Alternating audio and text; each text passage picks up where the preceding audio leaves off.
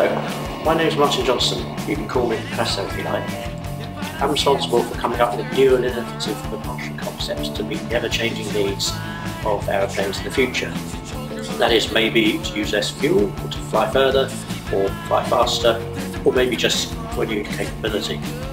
But designing a system to power a space plane in a Starship that can take me away all the way to Mars might just be my biggest challenge yet. So, to travel to Mars, we'll need to fly up to 200 million miles and at speeds of up to 100,000 miles an hour. We'll need flexibility in our solution to meet a wide launch window, and we'll also need to be able to take supplies and people and parts out to our orbital assembly site, maybe on a daily basis. So to help me to do this, you're going to need to learn a little bit about how engines work.